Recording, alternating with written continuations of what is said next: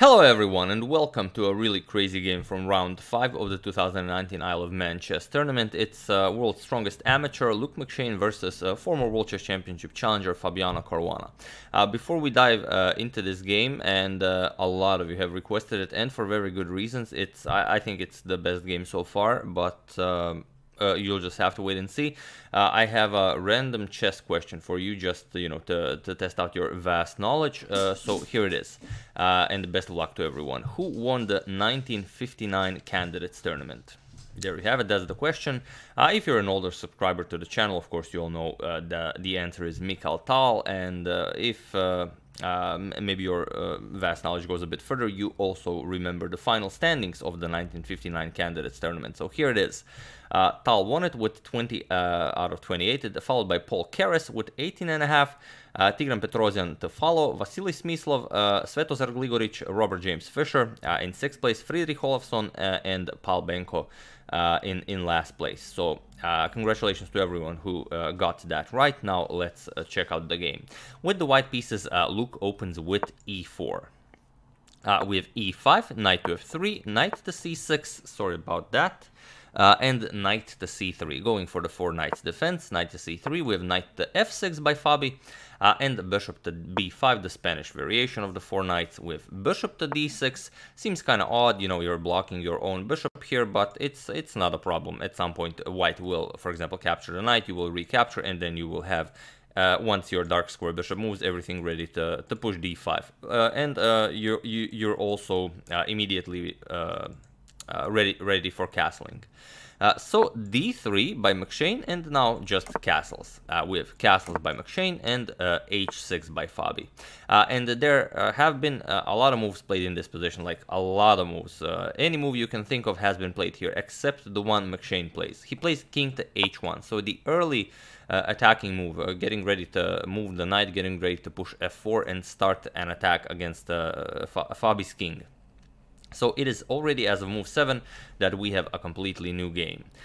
Rook to e8 by Fabi, and now bishop captures on c6. With b captures on c6, and now already knight to g1, making way for this pawn to start marching forward. Bishop to f8, the move we discussed. Now you're ready to push d5, and f4. We have e captures on f4, bishop captures on f4, and now Fabi goes for d5. Of course, McShane doesn't want to trade. He advances the pawn, pushes it to e5. Now, where are you going to go with the knight? h5, not likely, as the queen covers that square, or d7. You could go to h7, for example, but Fabi goes for bishop to g4 first. He says, I'm going to grab this opportunity to develop the one piece, and only then we'll decide what to do with the knight. So even if I want, I can also play knight to h5 now, as the bishop covers it. Queen to d2, and now knight comes to h5, and here we have rook 8 to e1. So McShane's pieces are nicely mobilized, and Fabi could go for g5 here. It's a very interesting idea, but it ruins the pawn structure in front of his king a little bit. For example, if bishop g3 captures, and then you go bishop to g7, and you have a very nice game with the bishop pair, and the bishop pair should be enough to compensate for your bit of an advanced king's pawn structure. So after rook 8 to e1, Fabi doesn't go for g5 first. He says, okay, that's always possible. Let's go rook to b8 first. Now force white to deal with rook captures on b2, but first McShane goes h3. He forces Fabi now to deal with the bishop, but Fabi, of course, trades on f4 first. We have knight captures on f4, queen captures on f4, and now bishop back to h5, remaneuvering this bishop over to g6. But now knight to d1. There is no threat of bishop captures followed by rook captures here, because black has to keep an eye on the f7 pawn for now. So rook to b4, a very nice rook lifted by Fabi, now activating this rook and also pushing the queen back. We have queen to f2, and now c5, just advancing that pawn, not allowing queen captures on a7. We have b3, now the knight can move as there is no more rook captures on b2, and now rook back to b6. From here, Fabi can use the rook for defensive and also attacking purposes. We have knight back to f3, again, rook b to e6, now doubling up here, and here you are starting to put some pressure on the e5 pawn. There is no danger of captures and captures to win the e5 pawn, because you still have to keep an eye on the f7 pawn, so you can't just give up your light square bishop. We have knight to e3, attacking the d5 pawn, and now queen to d7. Still defending the d5 pawn, but now the f7 pawn is also guarded by the queen, so now you can move your bishop and maybe even capture on f3 if needed. McShane prevents it with g4, bishop to g6, and now knight to g2. And here you can see that McShane has everything nicely locked up. This bishop not really doing all that much, this bishop not doing all that much, and this knight is coming to f4 and is going to get very unpleasant for Fabi. With c4, there is no other active move, everything is completely locked down, and now knight to f4. And here, if you decide to move the rook, for example, if you try something like rook to e7, then knight captures, and captures on a7 is just giving too much to white. It's not something Fabi is interested in doing. So first, Fabi plays c captures on d3. It's interesting because if you go for the rook, for example, if knight captures, rook captures on e6, and c captures on d3, then black has bishop captures on d3. And once you move the rook, bishop to e4, and even though you're up the exchange, Fabi's bishop pair now will come alive, and it's just a much better position for Fabi. So McShane doesn't go for the rook. He plays c captures on d3. The knight nicely covers the d3 pawn, and now bishop to b4, attacking McShane's rook. We have rook back to d1, and now again rook 6 to e7. Now Fabi moves the rook as he doesn't want to give it away. You could also play rook to a6 to try and keep an eye on the a7 pawn, but then e6 is very strong. For example, rook captures, you're going to play knight captures, still you have to give it up. Rook captures, and now you still lose the a7 pawn. So instead, Fabi goes rook to e7, and now McShane just grabs the pawn. Queen captures on a7. With bishop back to h7, not allowing this capture here, and now queen back to d4, now threatening the d5 pawn, but also the bishop on b4. So you cannot defend both of them. Fabi plays c5, gives up the d5 pawn. Queen captures on d5. Now, of course, as McShane is up 2 pawns, he wants to trade queens, but Fabi plays queen to a7. He goes after the a2 pawn, but McShane doesn't care. He plays queen to c4. With good reasons. We have queen captures on a2, and now he has to decide whether he wants to go rook to a1 or decide to start attacking right away. For example, if rook to a1, the queen gets under attack, queen b2, and now you have queen to d5. Now, keeping an eye on the a8 square, rook to a8 could be very dangerous. But he starts attacking right away, g5. And okay, we have h captures and the knight captures on g5. Now, as this diagonal is opened up, he uses this to remaneuver the queen. Queen to a8 check by Fabi, king to g1, and now queen to c6. But this allows McShane to further improve his position, d4. You cannot capture because queen captures queen. So bishop to f5, now getting more control of the e6 square. And now what do you play here? d5 is too early. If d5, queen to h6 comes with an attack on the knight, so your pawns are just overextended. So first, knight to d5, attacking Fabi's rook on e7. We have rook to d7, and now what do you play here? There's a double attack on the knight, if rook captures here, then you will be able to capture on d5. So here, McShane went knight back to e3, but there was also a very interesting move, knight to f6 check. Still, you're going to recapture the bishop, so it's not a piece sacrifice. If g captures, you will go d5 first, push the queen back, queen c7, and only now recapture on f5. Rook captures, for example, on e5, and now queen to g4 creates a very deadly attack for white, but it's... that's too much to calculate, and McShane is burning his time really a lot. I don't know the exact time on the clock at this moment, but it was really low. The idea is that if rook captures, you have knight to e4 check. You can't block with the rook because of knight f6 check, so you have to move back, and only then queen captures here, and you get to this position that it's just beautiful for white. But okay, McShane finds a line that is almost just as good and requires less calculation. He plays knight to e3, there's a double attack on the bishop, bishop to g6, and again d5. So pushing the queen back, queen to c7, and now knight to g4. All of his pawns are nicely defended, so it's just amazing how slowly but surely McShane is improving his position. Look at those beautiful knights, look at the queen there, the pawns are ready to be pushed forward, the rooks are incredible, and well, it's just a beautiful position. We have queen to d8 attacking the knight here, and here McShane should just push h4. There is nothing Fabi can do to counter this, and then continue his attack with the move he decided to go with, but he decides to push e6 right away, and it's a mistake, but it's a too complicated of a mistake even for Fabi to take advantage of in time trouble, because here best for black is queen captures on g5, Fabi captured on e6. If queen captures and pawn captures, this is the best sequence for black, because now you have rook to e4 attacking the queen. Also the queen covers the d8 square, but it's so complicated. For example, rook to a1, you give up the queen, rook captures on c4, and now you play rook to a8 check, king h7, and now b captures on c4, and now it seems like black is up a queen, but white is getting a queen next move. But the fact of the matter is white is not getting a new queen because Fabi has bishop to a5, and it's just I mean, it's just crazy how complicated and beautiful this game is, especially the lines that never happened over the board, because now you have to capture the bishop, and now you have f5. You attack the pinned piece once the rook retreats to bring a queen into the game. Now you play f captures on g4, and once the queen gets into the game, now you have queen to e3 check, and you have a perpetual. Rook f2, you're going to go queen g3 check, king f1, you're going to capture here with check. If king e1, you're going to go queen back to e3 with check, and you will always be able to keep on checking the white king. White king will not be able to escape on the queen side due to the bishop covering this diagonal. So although e6 is a mistake, it's a beautiful mistake, and it's one that no one would take advantage of. So f captures on e6 by Fabi, with knight captures on e6 attacking the queen, and now queen to b8.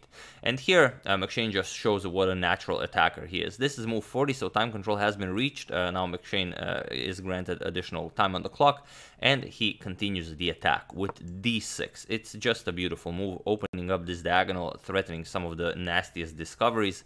And Fabi plays rook captures on d6. It is the best move in the position, and he has to allow a certain amount of discoveries. We have knight to c7, checking the king. We have rook d to e6, now blocking check, trying to give back some material. If the knight moves, then you have queen to g3 check with a perpetual, so you can't just... It's a great position for white, but you have to be careful. If you move the knight, queen g3 check ensures Fabi a perpetual. So rook to d7 by Luke. This is beautiful. Defending the knight, adding another attacker, and asking Fabi, what do you do here? Fabi immediately unpins. He plays king to h8, and here, this is the celebrated position that, I mean, we already saw how beautiful this game is, but now feel free to pause the video and try to find the winning move for McShane in this position while I give you a couple of seconds. For those of you who were able to do it, I just don't believe you, as it's we could make a separate video just discussing this idea. But if you have found it, all the lines, then you're probably a hidden 2800 player. But for those of you who just want to enjoy the show, it's actually knight to f6, and it seems logical now that you see it. Of course, you now see queen to h4, bishop blocks queen to h7 mate. It's very simple, right? Well, not really. It's extremely complicated. Well, you have to first see what happens if rook captures. For example, if rook captures, well, or if g captures, either way. But let's check out the g captures first. If you capture with this, then it's queen to h4 check, king to g8, and now queen to h6, threatening mate here. And once you block mate, we have bishop to f7, now covering the g7 square. Now you play rook captures on f7, king captures, and queen to h7 check. And now the point is, after you move the king f8, now comes knight captures on e6 with check. There is no move, the king has nowhere to go, you have to capture the knight. And once the rook captures, queen h8 check, king e7, and you pick up black's queen on b8. Queen captures on b8, and you have a completely winning position. So after knight to f6, g captures doesn't work. What about rook captures on f6? It's similar. Queen to h4 check, bishop blocks, bishop to h7, and now rook captures on f6. Black cannot recapture because the rook would cover the h7 square, and queen to h7 will be checkmate. So rook to g8, and now you just move the rook back, rook to f8, and you get this position where black is pretty much without a move. The queen has troubles getting into the game. You have some ideas like maybe rook d5, rook to h5. It's not that simple as, for example, if you try this idea, queen will capture the knight, and if rook h5, you push the g6 pawn, the queen from c7 will be guarding the bishop, but it's an overwhelming position for white. So that's what happens if knight to f6. What happens if black ignores you and doesn't capture it at all? There's a rook to e4, so a really complicated move. Offering the exchange, attacking white's queen, anything is possible here, but here McShane has knight captures on e8. I mean, he did reach time control. He had time, but it's just disgusting. For example, you capture the queen, rook to f8 check. Now you will go king to h7, and now knight to f6 check. You cannot capture due to the pin here. King to h6, and now knight back to g8 check. You push the king back, king g5, knight e6 check. At any point you can just grab black's queen, doesn't really matter. King to h4 or wherever, rook captures here, and you end up this line being up a whole rook, of course in a completely winning position. So after king to h8, knight to f6, the immortal elusive move, but McShane misses it and he plays queen to f4. It's the second best move. You're threatening knight captures on e6, just picking up a rook. If black trades queens, you also capture the queen, so black cannot recapture the knight. And if you capture the knight with the rook, also just queen captures queen is in the position. But it allows Fabi to wiggle out. We have queen to b6. Now Fabi gives up the exchange. He's very happy that he can give up the exchange to continue the game. We have knight captures, queen captures, and now rook to d6. Attacking the queen, also the bishop is behind the queen. We have queen to e4. Now Fabi wants to trade queens and try to hold this endgame being down the exchange. Queen to g5, attacking the bishop twice, and now king to h7 defending. We have queen to h4 with check. King back to g8, and now queen to g3, not allowing any ideas to start checking the white king. And also if the knight moves, you also have a double attack on the bishop here. So king to h7, Fabio repeats, he wants to defend his bishop. And now knight to f2, blocking this diagonal not to allow any checks, also attacking the queen. With queen to c2, you have to keep an eye on the bishop here, and now knight to d3. Very interesting idea, trying to go in for the endgame with the bishop captures on d3, but Fabi plays a different line. Fabi plays bishop to e4 instead. He doesn't want to go into the endgame now, and now queen to g5, a very strong move, threatening queen to h5 check, followed by queen captures rook here with check. So queen to e2, you have to guard the h5 square, and now once again, feel free to pause the video. This one's a little easier, and try to find the winning move for white while I give you a couple of seconds. For those of you who were able to do it, congratulations on spotting a move with the knight back, as well. When it's possible, it is the strongest move. And for those of you who just want to enjoy the show, it's knight to c1. And here, black has no way of keeping control of the h5 square. Fabi is without a move here. Whatever you play, queen h5 check, picks up the rook with check, it's game over. Or you can just trade everything with queen g2 and, well, captures, and you are up a whole rook. Pretty much a pointless idea. So knight to c1 winning on the spot, but McShane misses it. He plays knight captures on b4. We have c captures on b4, and now rook to d2, pushing the queen back. Even though both of them reach time control, McShane is again very, very low on the clock. We have queen back to a6. Again, now if this check happens, then the queen can block, and if you capture the rook, then the black queen captures the rook on d2, so it's not a problem. Queen to h5 check. We have queen to h6. Now the idea we discussed, but now queen captures on h6 instead. Here McShane goes for the endgame. We have king captures on h6 and rook e1. Hoping for rook e2 to win the material here. We have rook to e5, king to h2, not allowing rook g5 to come with check, so king h2, and now rook to d5. Here Fabi wiggles out, again offers a trade. Rook captures, bishop captures, and rook to e3. So here we have an endgame. McShane still up the exchange, but it will be very hard, as when the king joins the game, bishop from e6 will be constantly targeting both of McShane's pawns. Okay, g5 with king to g3, improving the position of the king, and king to g6. King to f2.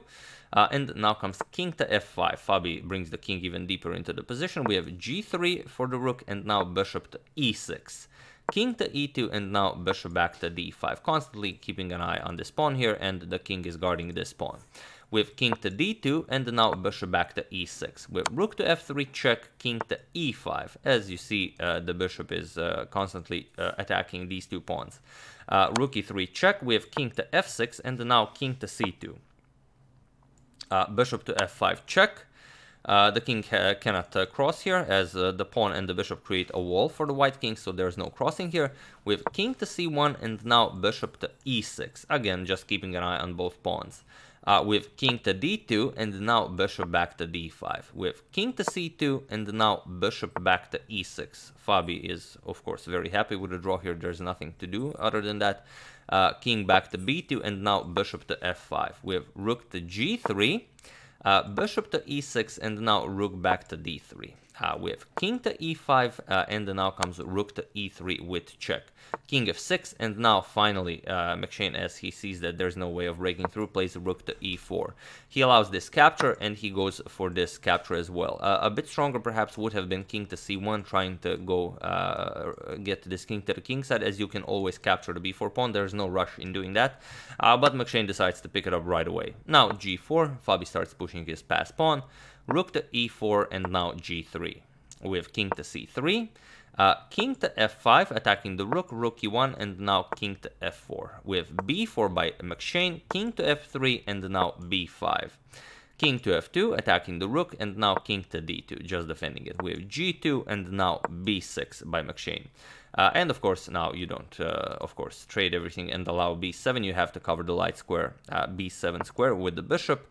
And here, McShane just played rook to e2, and it was in this position that they agreed to a draw, as there is nothing to do here. It's just pointless. You will constantly have to keep an eye on this pawn, and there is no way to make any progress here. Just you know, the king will hide, and if you want to prevent the pawn from queening, you will have to constantly keep checking and pinning, and there's no way your pawn will ever cross the b7 square. So yeah, here McShane and Caruana agreed to a draw in an in a ruined immortal game for McShane, and well, it's just a very tough break. But you know, there are people who would play knight f6 check, but those are people who would not get a high rating in chess, you know, over the course of time. Because if you can't calculate everything, yes, you're gonna play it, but unless you're the next Michal Tal, you know, you just don't know everything. You have to calculate, and if you play it without calculating, you will most likely lose games, especially against 2800 players like Caruana. So it was a beautiful move, but and of course McShane saw it. McShane definitely saw it, and he was thinking about it, but seeing it and playing it against Caruana are two very different things. So yeah, the tough break and a missed opportunity for McShane not only to beat Caruana but also to take the lead in the tournament. Now the standings are, I will put a link in the description below for you to check out the standings. There are 150 players. I can't mention all of them, but you will be able to click on the link and check out the standings for yourself. But so far in the lead with 4 points, I believe, Wang Hao, Fabiano Caruana, Luke McShane, Vladimir Fedosev, Alexander Grishuk, Alexei Shirov, and Parham Maksudlu. So we'll see what happens in round 6. I would like to thank James Dunn, Prathamesh Mahajan, Michael Zhao, Nikolaos Thohas, and Prakar Maini for a contribution to my channel. Thank you a lot, I really appreciate it. As usual, you can check 2 of my previous videos here. Thank you all for watching, and I will see you soon, continuing the coverage of the this very nice Swiss tournament, the Isle of Man chess tournament, checking up on your wonderful suggestions, and of course, whatever else happens in the chess world. So thank you all, I will see you soon, and have an excellent rest of your day.